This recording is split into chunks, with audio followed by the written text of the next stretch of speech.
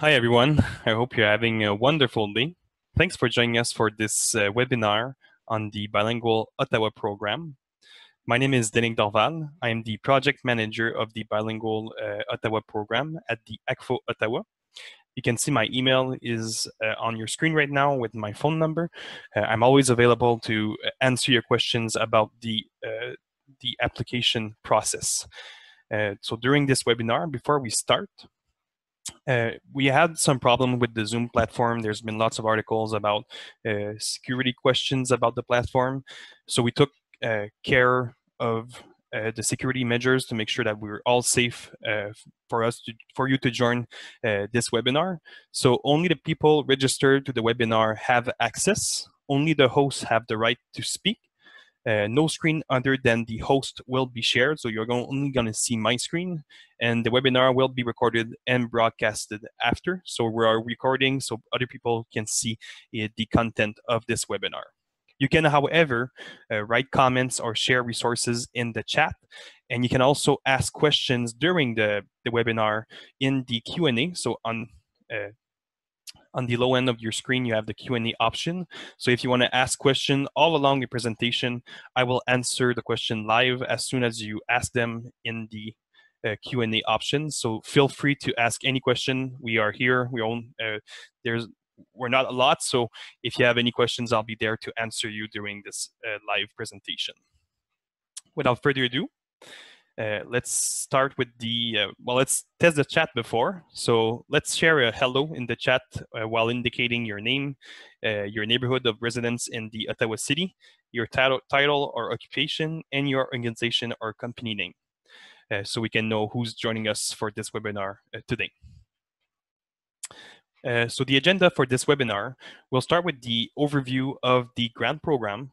We will see the objective of the grants, a little description of the projects that we're looking to finance, some indicators of what type of projects we are looking for and what type of impacts we're looking to fund, some selection criteria for the projects, who's going to be the jury for the different projects, what's the application process guide looks like and where we can find it, our website, and the online platform to submit a grant application. So for a program overview, the ACFO Ottawa created this micro-grant program to support the community, organization, and businesses of Ottawa to generate new projects in bilingualism and francophonie. This type of project aims to create small initiative of bilingualism in Ottawa, and it can be created by a nonprofit organization and private businesses. The grants awarded will be a value of $10,000 or less, and funded projects will be completed within a 6-month period. So this is the second round of a first round of activation project that we already funded. We are funding other projects to also grow what Francophone and bilingual initiative are being created in Ottawa. So first of all, the grants are for Francophone, bilingual, and Anglophone nonprofit organizations or private businesses that are located in Ottawa. Projects are completed between August 2020 and all the way through February 2021. You can submit a project even if you receive funding during the first round. So if you are an organization that received funding, you can still submit another application for the second round. There's one final report to submit. So during your 6-month period, there's only one report at the end of your project to be submitted so we can have the results of your project. And there's 2 payments that will be provided to help you create this project. So the first payment is going to be 90% of the full amount, and 10% will be submitted after you've submitted your final report. So we can evaluate if your project was a success or not. So Bilingual Ottawa program objective. The objective of the program is to increase the recognition of Ottawa's bilingual character, to promote francophonie, and to foster the collective interests of the francophone community across the city of Ottawa by investing in concrete projects designed by and for the community. So which means you can create francophone projects or you can create bilingual projects. And it has to be by and for the francophone community or the bilingual community. So you have to make sure that the concerns of the community and the francophone community is in your project. The result that we're expecting to generate with those projects are increased bilingualism across Ottawa as a whole, so across all different regions of the city of Ottawa, a better cohesion between Francophone, First Nation, Métis, Inuit, and Anglophone communities in Ottawa. So we want to build bridges between communities because we are one big community in Ottawa. A more active, vibrant, inclusive, and dynamic Francophone community in Ottawa. An increase in bilingual services in Ottawa. And increased dialogue and collaboration among various key players of the Ottawa community. So to apply for the grant, there is 4 fields of projects that we want to support and that we want to finance. The 4 fields are vitality, inclusion, community economic development, and bridging the gap. Vitality is to increase the Francophone culture and increase availability of sports and leisure activities, which means you can send a project for artistic, sports, or leisure activity and help the development of educational tools, for example, for arts and culture. The inclusion field of projects is a more welcoming, inclusive, and diverse Francophone community, which is offering, for example, French language classes for Anglophones or Allophones, integration activities for people with an immigrant background. We have specific population that we are aiming to for your projects, so that you can aim at minorities inside of our minority, of our Francophone minority. The third field is the community economic development. So it's to increase the place of the Francophone community in the economic sector, including offering of bilingual services in businesses and posting. So we want to make sure that Francophone services and bilingual services are more on posting, so we can see visibly there's more Francophone offering, but also in your personnel or in your business services, we have an active bilingual service offered. And the last field is bridging the gap. So to create stronger ties between the Francophone, Anglophone, and First Nation, Métis, Inuit communities. So it's to, for example, adapt an Anglophone program for the Francophone groups. It's to include Francophone artists in an Anglophone festival, or it's to exchange, for example, between the Francophone and the Anglophone communities to create a better bilingual environment in the capital cities of Canada. So the program indicators are what our own funders are looking to have as a target. So for example, we want to prioritize on the project that aims on helping women, seniors, people with disabilities, youth, post-secondary students, early childhood, First Nation, Métis, and Inuit communities, LGBTQ plus communities, newcomers, and racialized communities. So what we want to do is to help minorities in the minority of Francophone population in Ottawa. But we also want to make sure that you generate interesting objectives by the number of partnership that you're going to be creating with your project, with the number of direct and indirect participants in your activities, which means number of direct participants are participants that are directly implemented into your activities, are participant to your activities. And indirect participants are people who are aware of your activity, who have seen your promotion for your project, for example, and have felt like they have some feedback to give on bilingualism in Ottawa. We also want to see the feedback from your participant during your activities. So we want to see the feedback of what people thought about your activity. Was it good? Was it not good?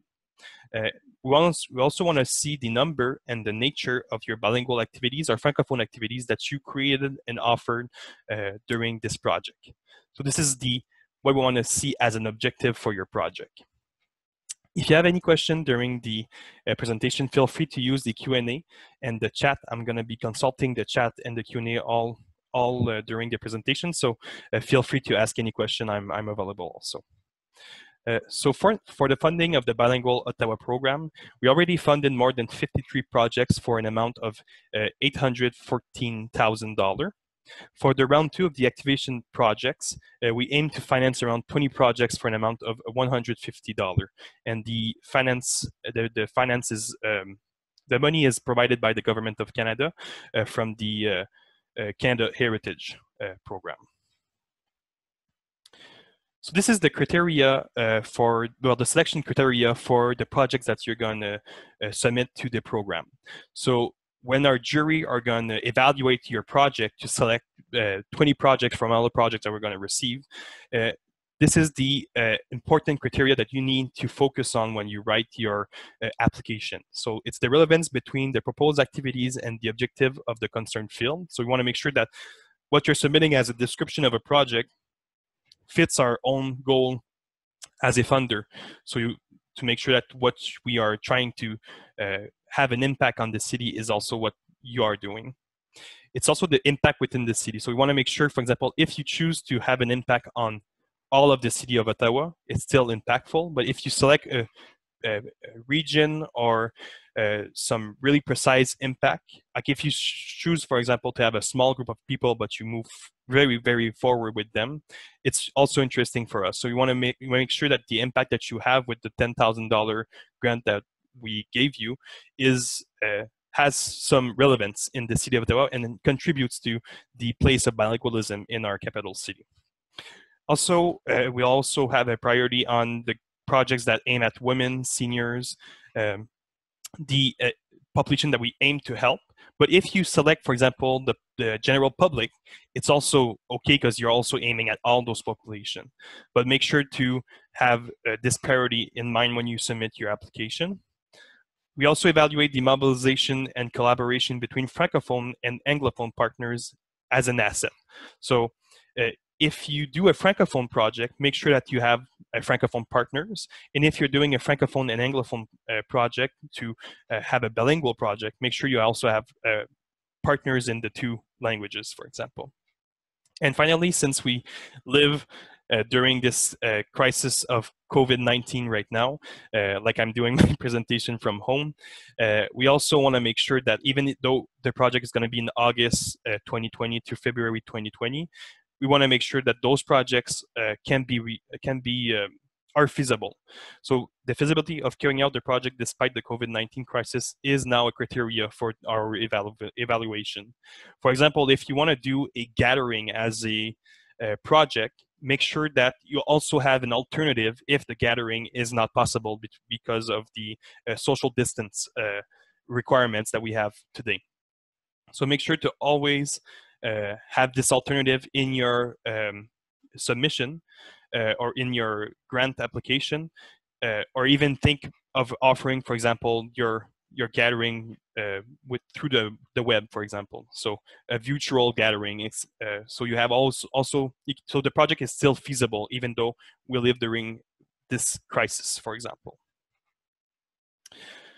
So the jury for the activation project is the ACFO Ottawa that will serve as a jury.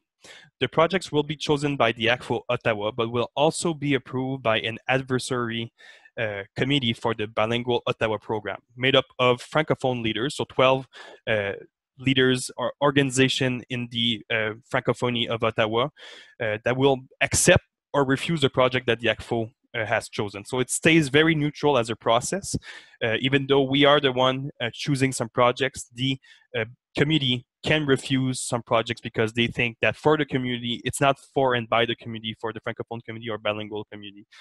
So if we accept a project and the community of Francophones people doesn't think it's a good project, it's going to get refused. Like in the first round, we chosen some projects that were refused by our committee. So it stays very neutral as a process, and it stays very for and by the Francophone community. And the decision will be shared during the month of August 2020. So you will know by August 2020 if you've been accepted or refused as a project. So it's only 2 months of decision, since you can apply your application must be submitted before June 30, 2020, before 11:59 p.m.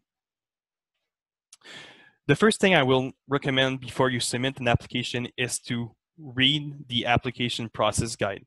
The application process guide provides the necessary information for several questions, including the organization eligibility, the project eligibility, what can be revenue and expenses that is eligible, what is the application deadline, what's the next step, what's the step to do the application process properly.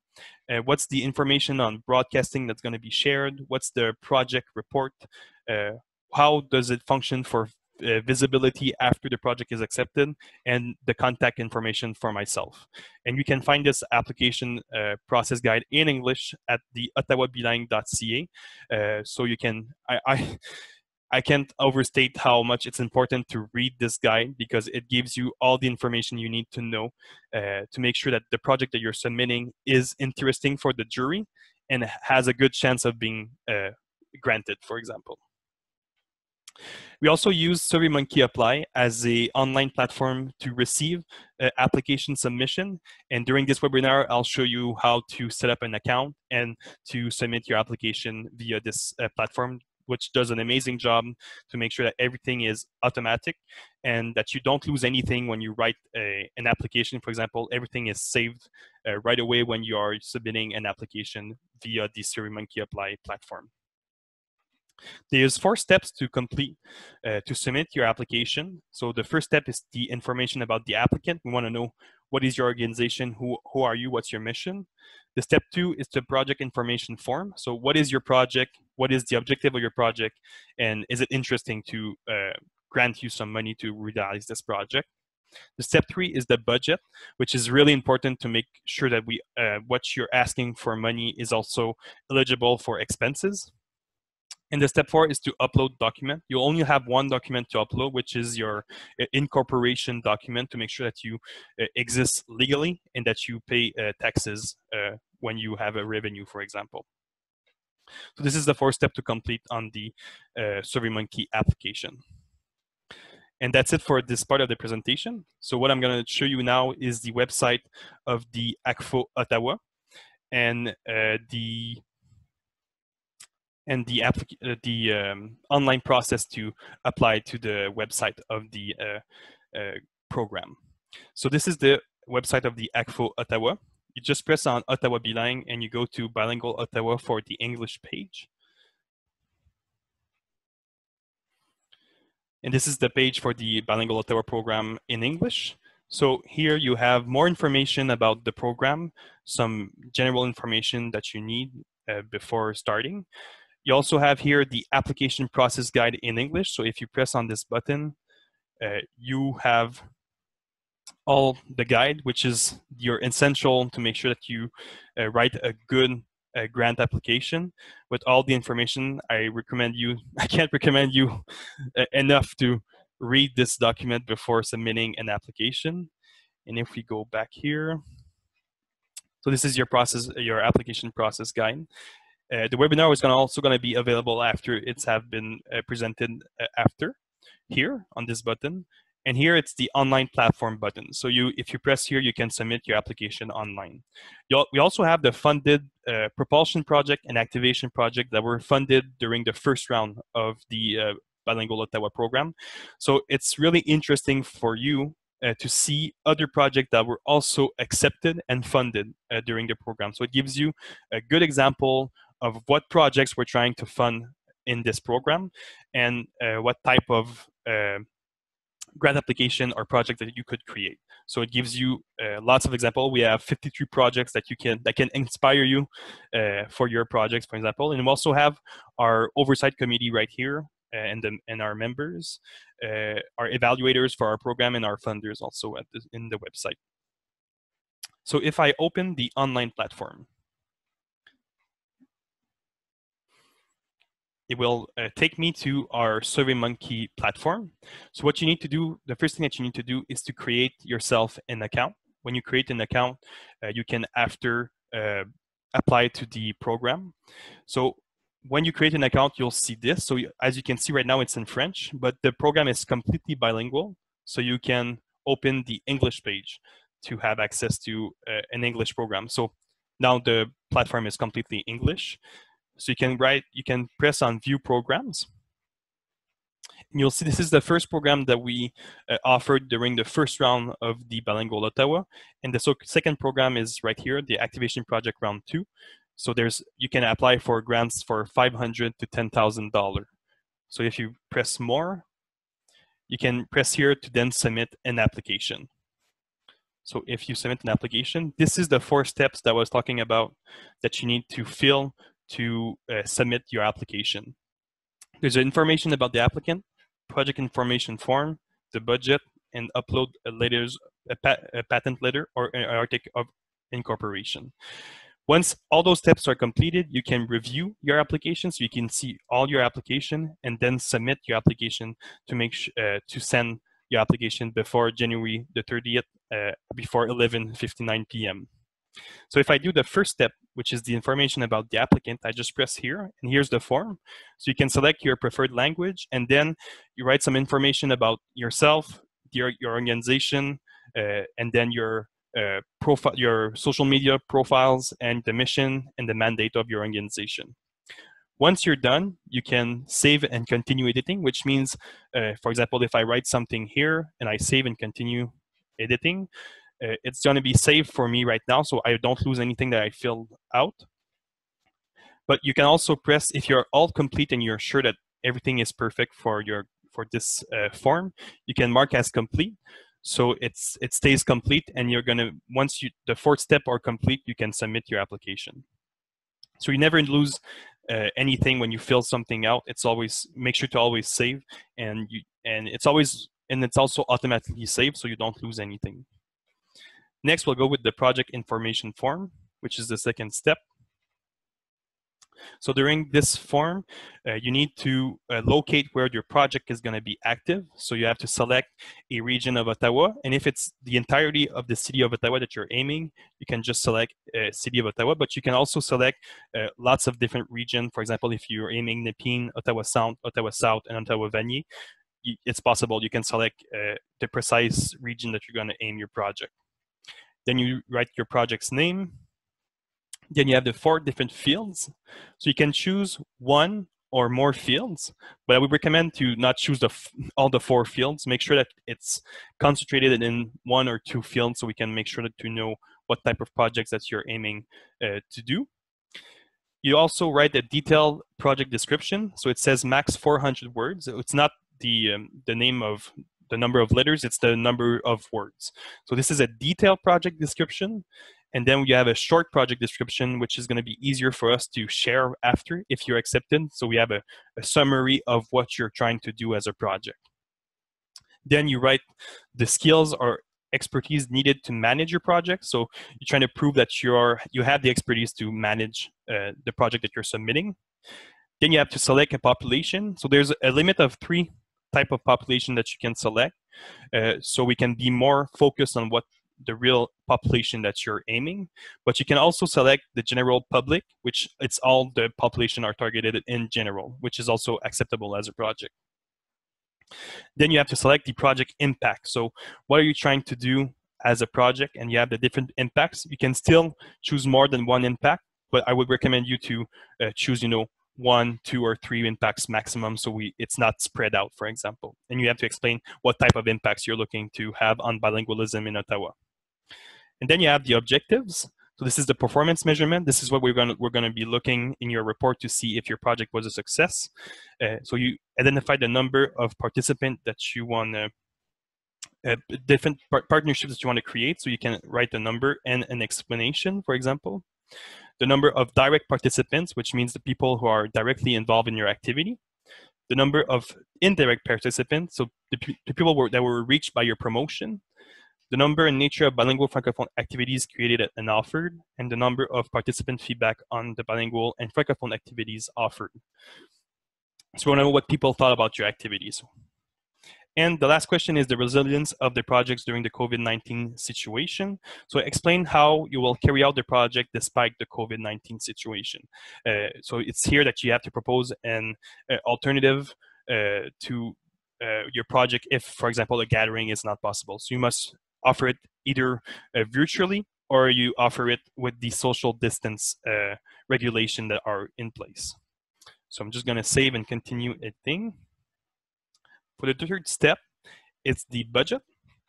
So in the budget, you have to identify the revenue. So you can also invest in your own project. So you can also invest in cash or in kind with volunteering. And there's also conditions in the application process guide about volunteering.